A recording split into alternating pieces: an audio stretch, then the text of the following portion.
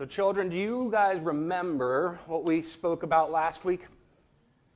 It's hard to sometimes remember what was last week. It's a long time ago.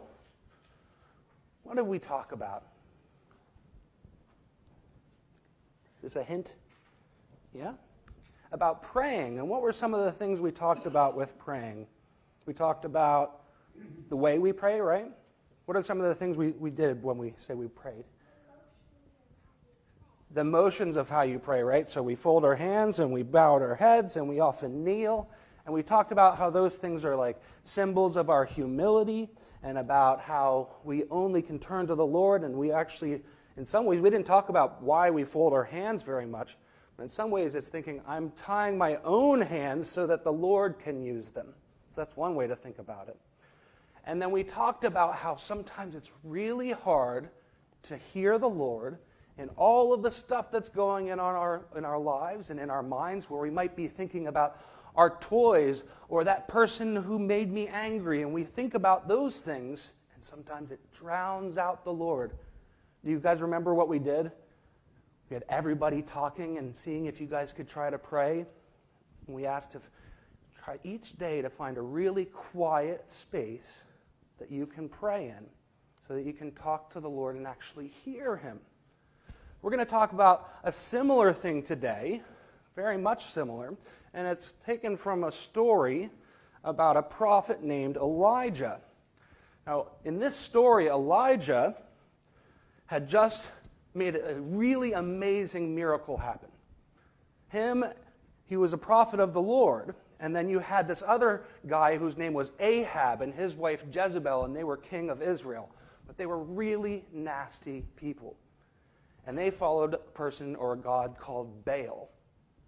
And in this story, Elijah had them all make this huge altar, and they filled it up with like fire, and they put a bull on top, and they were supposed to make their god call down fire upon the altar and burn up the sacrifice.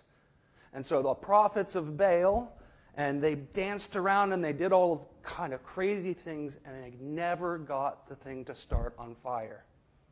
And then Elijah did the same thing, but he even added water around. How are you supposed to, can you start fire in water? They had him put tons of water all over the place, and in just a word, fire came down from heaven and consumed both the sacrifice and all of the prophets of Baal. Yeah, do you have a question?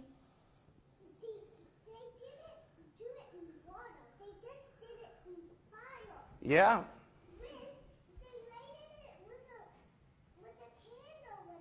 Yeah, well, they didn't even do that. Elijah actually asked the Lord for fire to come down from heaven, and it was a miracle. But then they were all angry at Elijah because he worshiped the Lord. And so he ran away up into the mountains, and he was hiding in a cave, and he was all upset. And he was really, really sad and almost kind of mad with the Lord. And the Lord came, and this is where our story begins. This is chapter 19 of 1 Kings, beginning at verse 9. So there he went into a cave, and he spent the night in that place. And behold, the word of the Lord came to him and said, "What are you doing here, Elijah?" So he said, "I have been zealous for the Lord God of hosts, for the children of Israel have forsaken your covenant.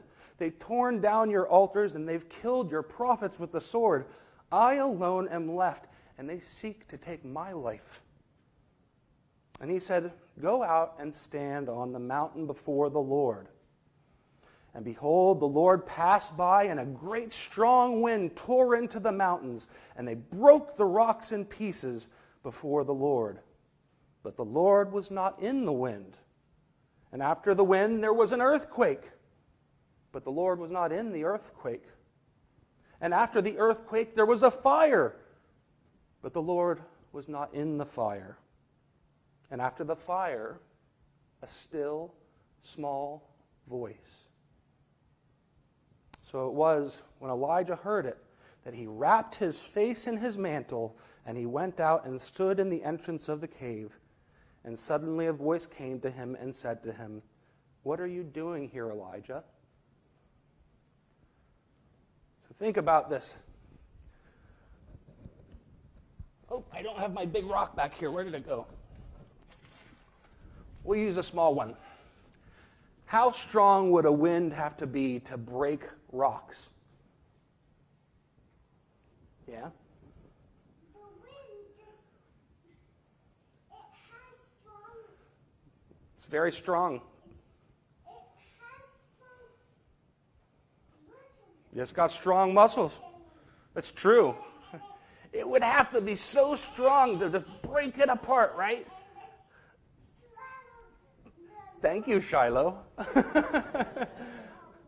Yeah, you have a thought?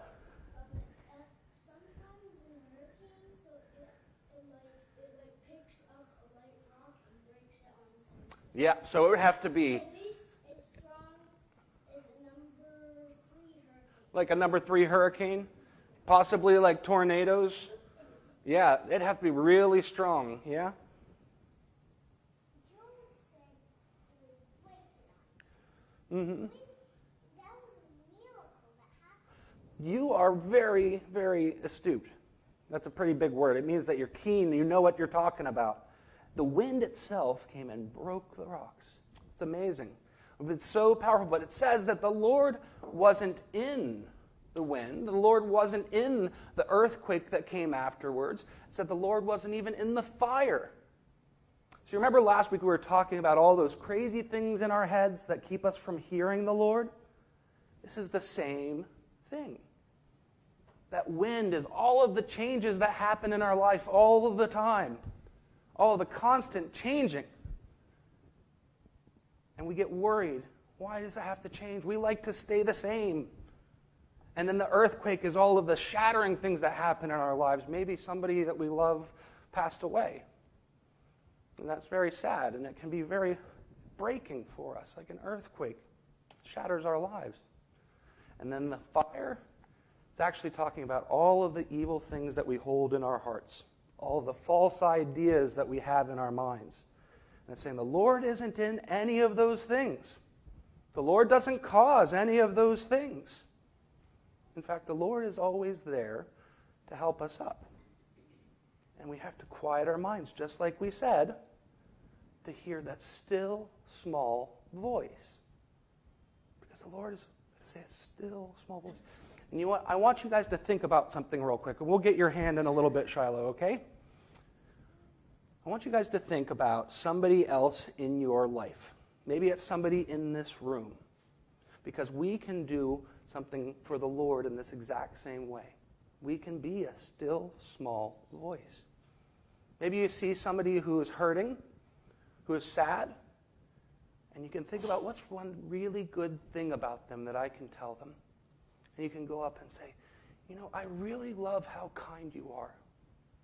And say it in a still, small voice with sincerity.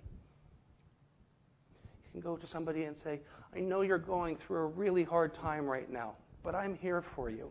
I love you. Those are things that actually the Lord is saying through us. When we care for other people, it's like being that still, small voice of the Lord coming through all of the chaos that was going on in the cave and on that mountain. So this week, I'm really hoping that you guys can find one person at least that you can think about them and go, I love this in them, and go tell them. Go tell them, because it's actually a way that the Lord tells us through other people how much He loves us. Okay?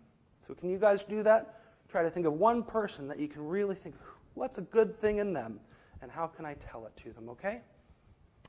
All right.